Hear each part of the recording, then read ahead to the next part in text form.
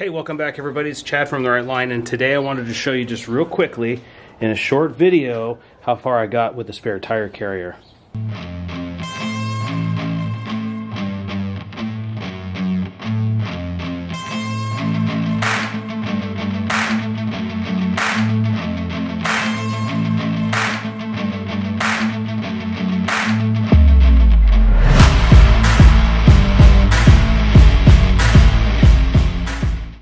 So initially I had the spare tire mounted right here. Didn't really like it. I was trying to figure out where I wanted to put it. I was going to put it right there, right on the front of the trailer. Now it's nice because it puts the weight in the front, which is going to be nice for tongue weight.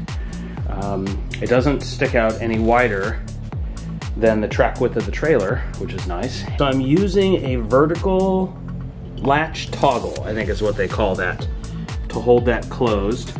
And then I ordered another pivot from 4x Innovations. Now this is the left-hand side, or the driver's side pivot. So unlike the door in the back, it's going to open to the left and not the right.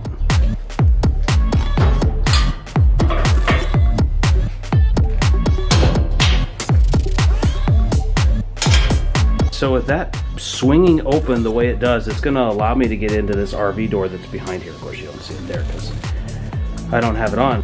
Kind of excited how that worked out.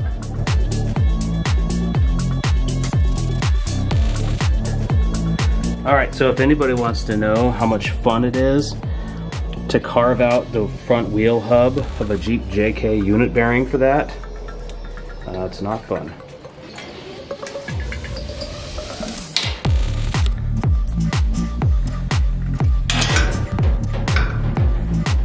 There's the stop right there.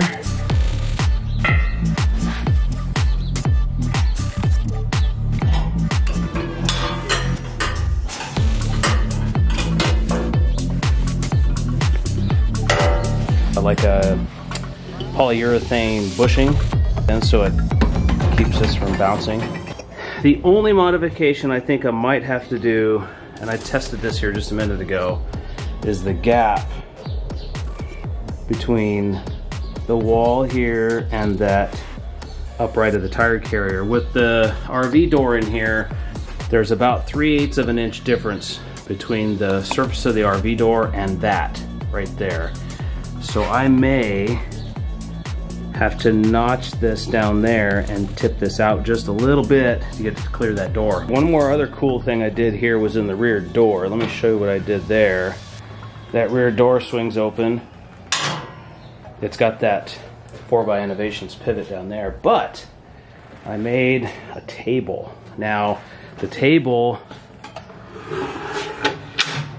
flips up like that, with these brackets here that I found on Amazon, okay?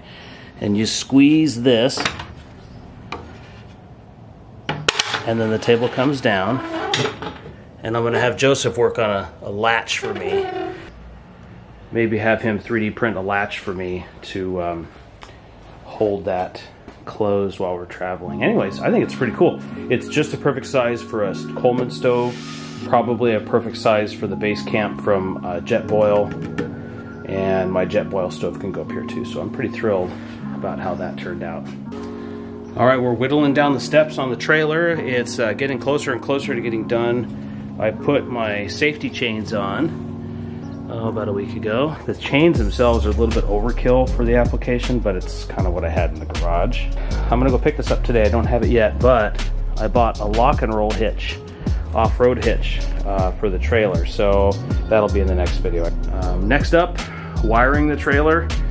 I'm not going to get to the secondary wiring for the trailer yet, i.e. the lithium battery and power inverter and charging system and all that. I'm not going to get to that for at least a little bit, but I am going to put LED lights in the back, stop lights, turn lights, all that stuff, that good stuff. Of course, I've got my clearance lights that I have to mount here and up there, and the brakes. I got to get that done, and then I can go get it inspected, get a tag on it.